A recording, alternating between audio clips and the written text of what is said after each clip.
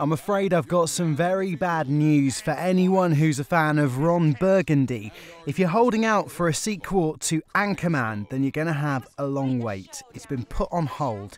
Its star, Will Ferrell, says the plans have been put on ice because it's too hard to get everyone from the original cast back together. But back in 2008, it seemed like it was a goer. It's the one movie that we always talked about. If we ever were to make a sequel, that would be such a fun, Ron Burgundy's such a fun character, and that would be such a great world to go back into, and it was so absurdist, it'd be fun to kind of continue with that, so.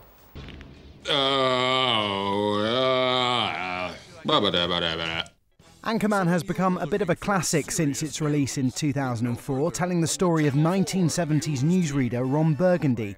It also featured Paul Rudd, Steve Carell and Christina Applegate, all of who went on to have hugely successful careers. Will is hopeful it will happen at some point, but says it'll have to be something pretty special to match the humour of the first one. When he was promoting Pineapple Express, Seth Rogen said he was keen to repeat his bit part. I'll happily reprise my role as eager cameraman in Anchorman too. I was good as eager cameraman. So yes, I hope they do that.